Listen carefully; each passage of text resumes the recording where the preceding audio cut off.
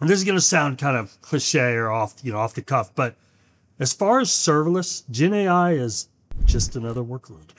You know what I mean? And the reason I say that is because all the benefits that we use for, that we talk about with serverless, the scalability, the reliability, the durability, all the ilities, right?